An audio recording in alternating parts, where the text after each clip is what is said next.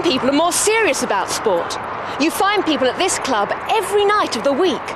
Some are training for competitions. Some are hurdling. And some are running. Come on, go, go, go! Well done, that was a good time. Wow, very fast.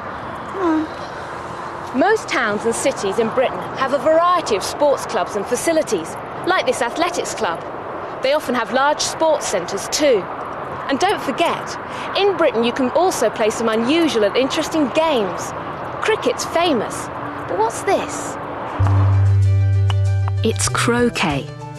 Originally a French game, it's popular in Britain, especially if you have a large garden. Is this squash? No, it's called real tennis. Modern tennis comes from this game. And what's this? It's a Scottish game called curling. You play it on ice. OK? On your marks, get set, go!